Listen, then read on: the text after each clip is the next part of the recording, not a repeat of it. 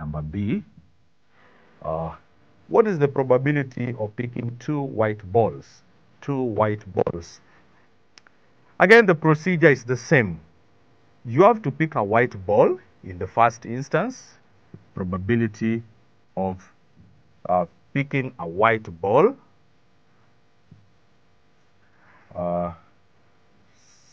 Was this really white? White. We can change this to white so that it makes sense in our case. That's the probability of a white ball. So what is the probability of picking a white ball? Now, the probability of picking a white ball, therefore, will be probability of picking a white ball and again the probability of picking a white ball. Now, I have to put this asterisk here to show that these two probabilities are not the same because we are talking of doubt. So in this case, therefore, what we will do, we will get the probability of picking the first white ball. Now, we have 2 white balls for the total number of balls 5. And at this instance, we are assuming that we have not picked a white ball or any ball for that matter.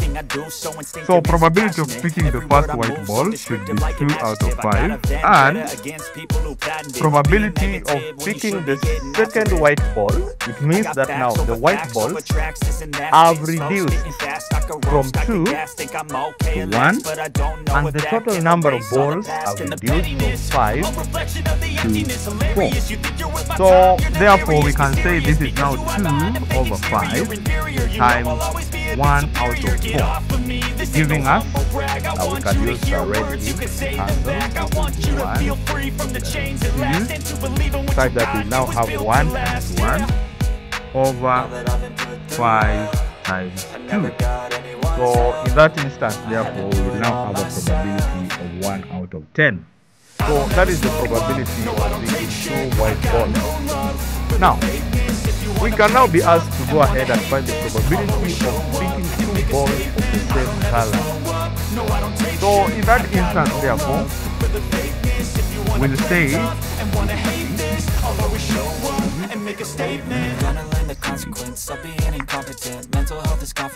we'll therefore say that this is the probability of picking a white ball and a white ball, or probability of picking a green ball and a green ball. Now, you can easily see that already in the first instance, we have talked of probability of picking 2 green balls, meaning a green ball and a green ball. And in the second instance, we've also talked of picking 2 white balls, meaning a white ball and a white ball. So in this case, therefore, if we talk of probability of a white and a white, already we have our response here, which is 3 over 10. And when we talk of probability of a white and a white, that is 1 over 10. When we talk of probability of a green and a green, we already have here at 3 over 10. So instead of calculating this again, and that's why I'm telling you, we have to be very keen when we're working with probability, because normally we can transfer an answer we got earlier into a later working. So in this case, therefore, we will say probability of white, here it is 1 over 10. Now, we agreed, these are now mutually exclusive events. You cannot have white and at the same time have green. So if you have white, it means you won't have green if you are picking twice. So we said that when we're talking of mutually exclusive events, or is normally shown by the letter plus or the symbol plus, green, that is now 3 over 10. So you now have 1 over 10 plus 3 over 10. Now, working with this, therefore, we can say, and we agreed in the last class, if you have similar denominator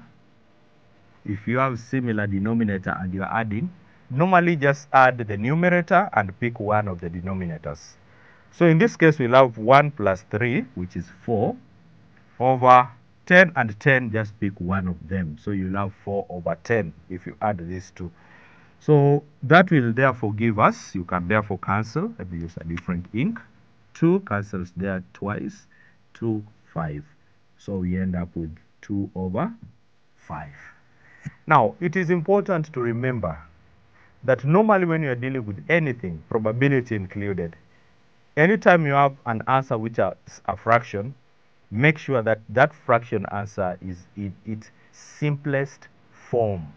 Make sure that that fraction answer is in its simplest form. Now, allow me to still use this part because I want us to follow these questions as we work. I want us to 10 to 3 out of 10. We have agreed that we have similar denominator. Simply write 1 of add the numerator here, like that.